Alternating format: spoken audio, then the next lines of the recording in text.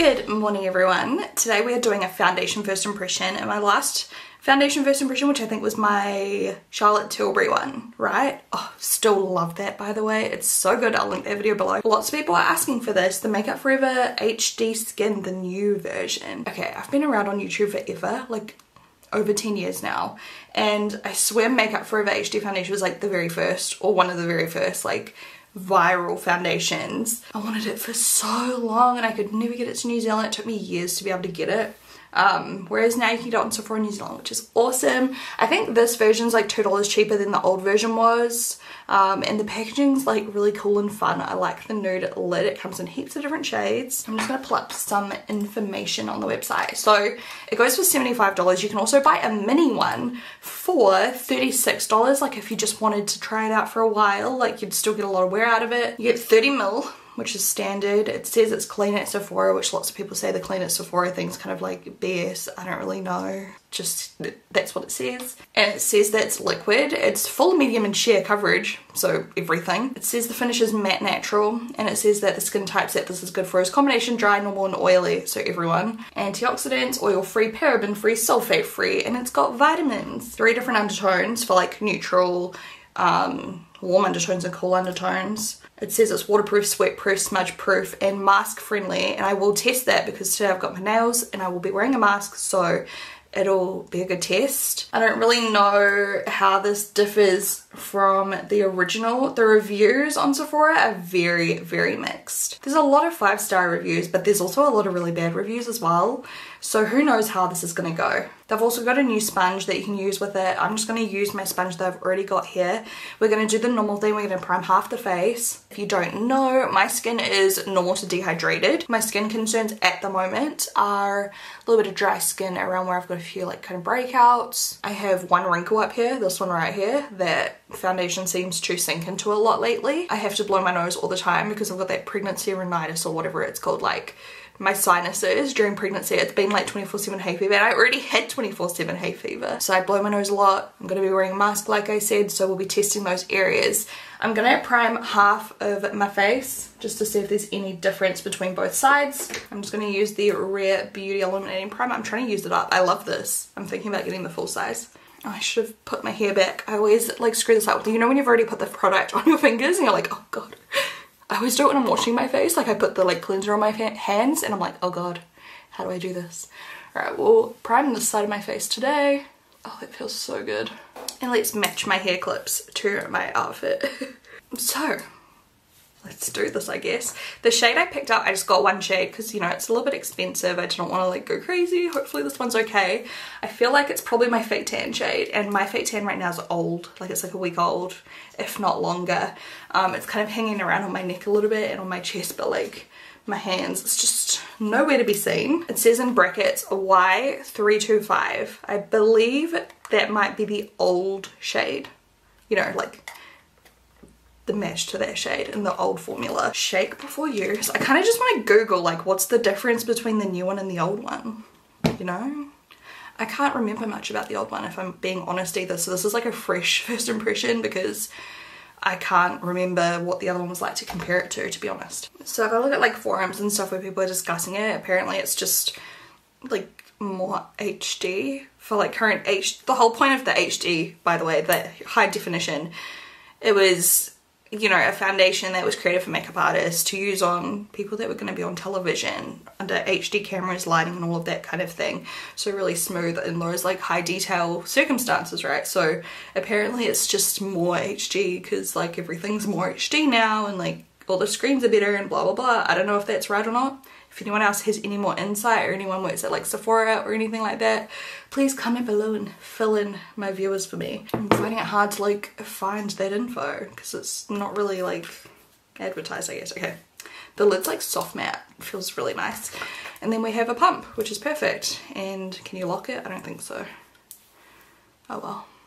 Alright, I'm gonna do the unprimed side first. Let's see what one pump looks like. Is that one pump?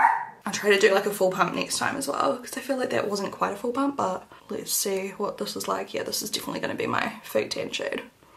Damn it. I should not be filming this today. I should be doing a fresh fake tan first. That did not go very far. Okay, maybe that was a full pump. That's how big a full pump is. I'm just gonna pat that around my face. The finish is super matte and smooth.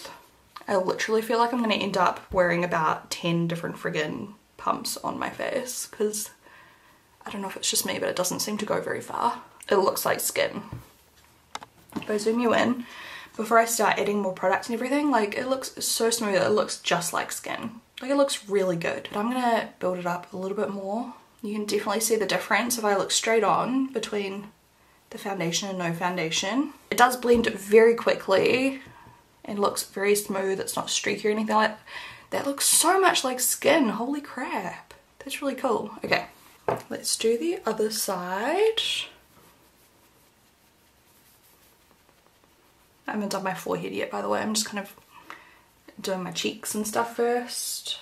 So the one pump, you can see I haven't even like blended it all over, but the one pump kind of gives you like a natural sheerer kind of finish.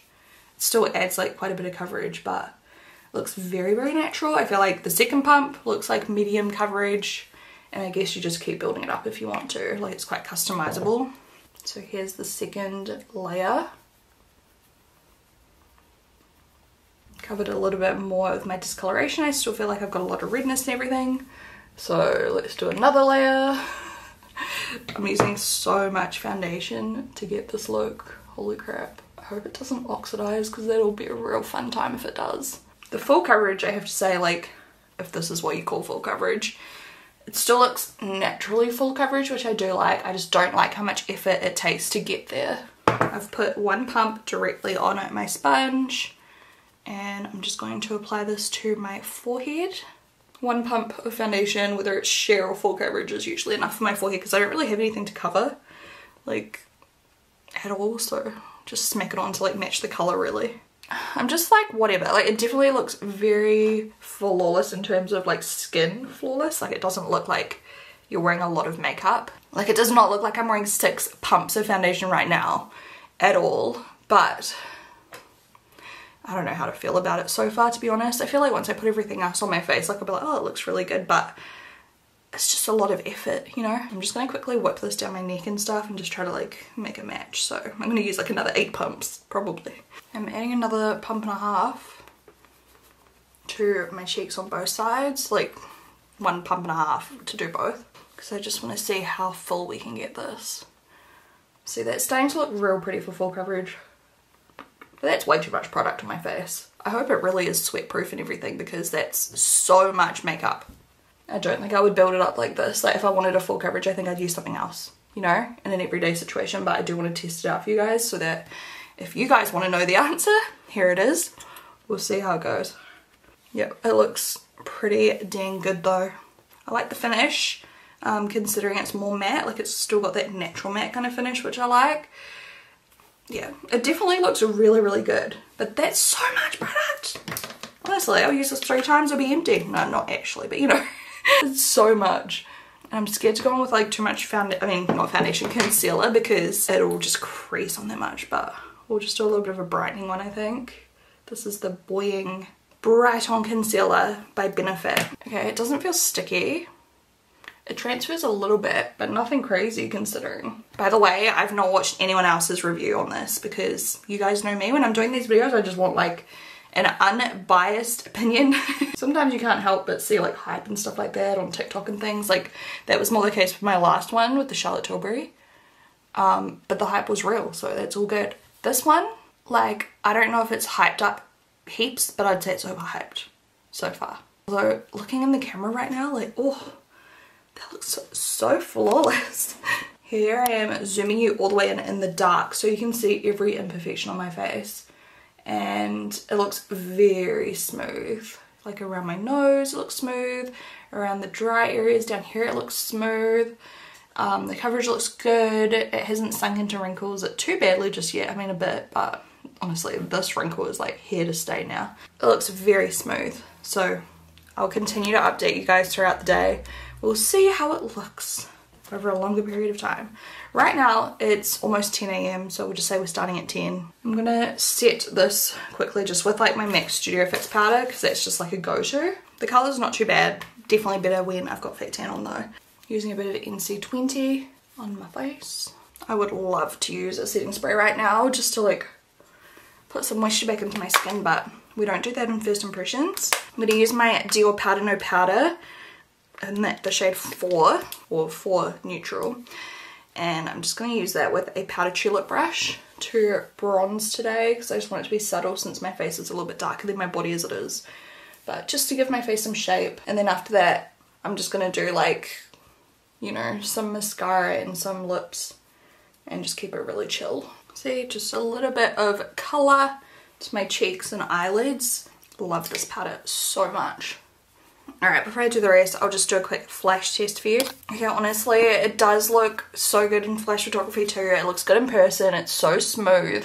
I feel like now that I've bought it, you know, I would continue to use it and I'd just use a million pumps and just, because, you know, like I've already bought it, so whatever. The more I look at it, the more I like it. I just hate how much effort that was. Okay, I'm a broken record.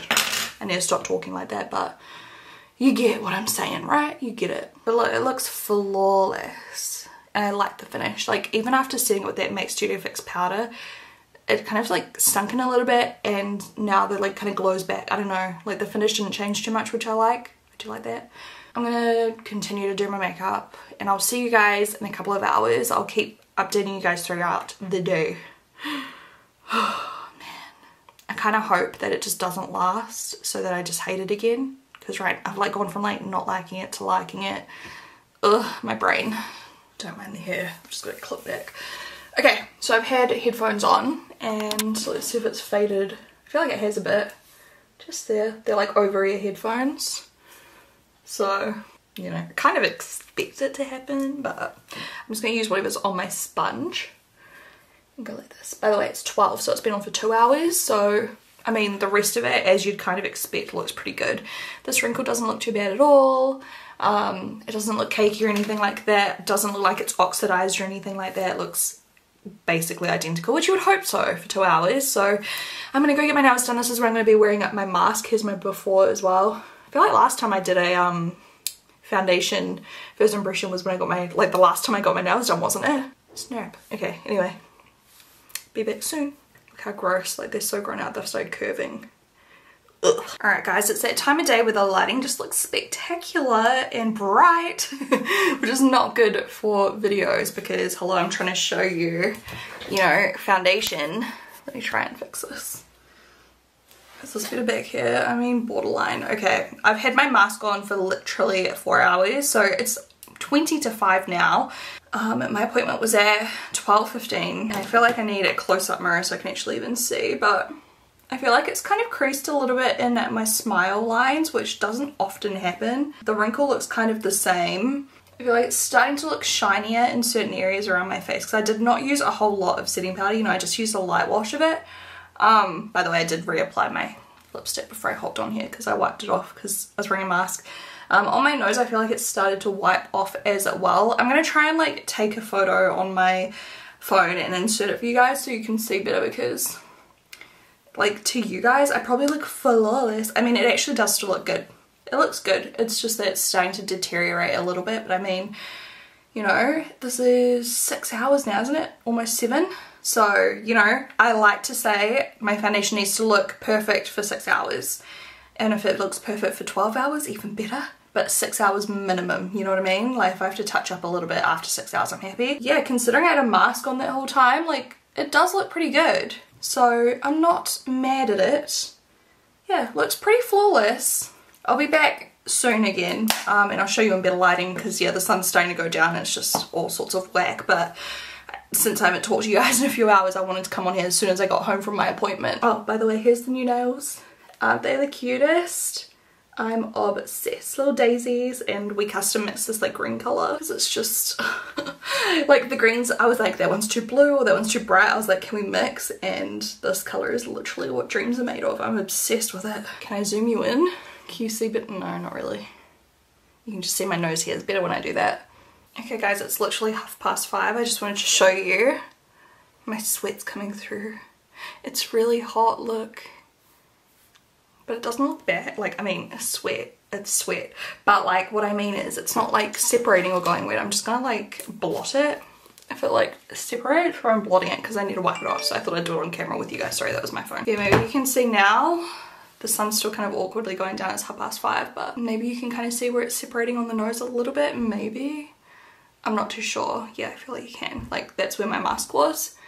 But I still feel like it was pretty mask proof considering, like, you know, all across here, and it still looks decent. And one of my biggest issues is it fading, like foundation in general, fading on my cheeks down here where I've got redness, and I feel like this one isn't doing that yet. So it definitely is pretty long wear, I would say, and there's not a lot of like imperfections on my face. Like, yeah, it's sunk in a couple of areas. I feel like I could literally take my powder brush and just like buff over it and it would fix it, but we won't do that because I just want to, you know, keep trying it and keep waiting and see if it gets worse or not.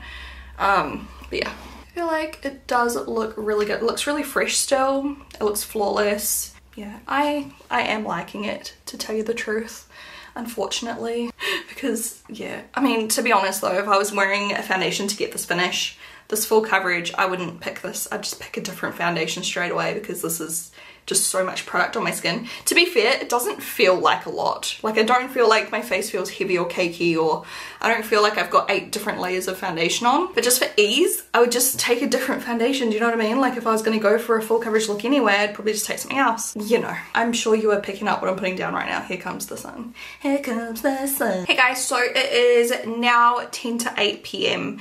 and what's that, almost 10 hours, or about 10 hours, and here's how my face is looking. I did have my glasses on for a little bit and it hasn't left any glasses marks. I will put them back on for the rest of the night too, playing board games and stuff with friends tonight. Very riveting. But yeah, we'll just see if it leaves any marks later, but I don't think it's changed much at all. Like, there's still a little scrape from my mask, nothing weird with the sweat, the wrinkle isn't worse, it hasn't faded anymore. It's actually holding up really, really, really well. So yeah, there's the latest update. I'll zoom you in the dark a bit more. So there's how we're looking. That's like the same as earlier, where it's kind of gone into expression lines. Around my nose isn't looking too bad because sometimes, you know, foundations melt harder around there. Yeah, it's not too bad so far. So there's a good look at the skin. Hello guys, we are up to 10 hours now. So it's 10 p.m. 8 minutes to 10, and I feel like it still looks the exact same, honestly. Let's take off the glasses and see. I feel like it came off a little bit on my glasses. Yeah, definitely a little bit, but it's not too bad. But it was only a couple of hours, I guess, like, you know. And no, I did not win the board game. I came third. We played 5 tribes. Not happy about it, but it's fine. Hamish won. I'm happy for him because he never wins. I might do one more update in like another hour or two. I don't know, it's Friday night, so I'm assuming we'll be up for a little bit longer. But so far, I feel like it all looks the same. I feel like maybe it's faded a little bit just here from where I've been like resting on my hand. It doesn't look that much glowy or anything. I feel like when I like had that sweat earlier, it kind of just came out and then I blotted it off, and like, you know, I don't look oilier or sweatier as a whole. I just kind of like let it out. It was quite breathable, I guess. Is that what you would say? It hasn't sunk into the wrinkle on my forehead anymore either, like at all. If anything, I feel like it looks a little bit softer than when I first put it on. It's like it kind of like settled onto my skin and mixed with my natural oils and just looked better after like an hour or two. So yeah, I guess we'll just do one last update in a little bit before I go to bed. Final update's actually only been like another half hour because I'm starting to get a little bit of a headache and I just want to go to sleep. So, final verdict. Okay, it looks a bit worse now with my glasses. Final verdict though, aside, like if I could get this beautiful flawless coverage with way less pumps, I'd be like, hell yeah, go get it, it's so good. But yeah, I guess if you want it and you just want that medium lighter coverage and use a bit less, then hell yeah. But if you want something super full coverage, there's probably others out there you could be using that you'll get better like bang for your buck, if you know what I mean, because this one's expensive and you use a lot to get that full coverage look. So I guess it just depends. But if you're looking for something that you can use lightweight, like on an everyday, and then, you know, occasionally use more of it for like an evening look, like once in a while, once a week or something, and use a bit more, like it can do it all. So I guess it's just up to you whether you think it's worth it or not. Would I repurchase this? Probably not. But I'm pretty sure I will use this and get my money's worth out of it, if you know what I mean. Like, I'll continue to use it because I think it looks beautiful, and the long wear is really, really good. It looks really, really, really, really good, even over 12 hours later. And I feel like sometimes that can be hard to come by. Like, look, you can't even see my redness. So that's really, really, really cool. If you guys have tried it yourself, let me know what you think. Leave your review in a comment in the comments, in a comment in the comments for the rest of my viewers to read, so that we can get some more reviews circulating. You know, let me know your skin type, let me know your honest thoughts, good, bad, don't mind. Just give me your review. It can really help out other people. Love the way it looks very cute. And I might try it in some more videos. You might see it pop up here and there. I might try it with a brush and stuff like that and just see if there's any difference. But yeah, it looks so smooth though, look at that. Definitely really nice over pores and things, and over like the fine lines, like I said, definitely didn't get worse. So I think if you've got some skin texture issues and you just want to like make everything look smooth, I think it's very smoothing. Thank you guys so much for watching. My next first impression for foundation is probably going to be this baby right here, the Light Reflecting Foundation by NARS. I picked this up from Mecca. The bottle's so nice, look at that, it's so pretty. So let me know if you guys want to see this. I will talk to you guys in my next video. Bye.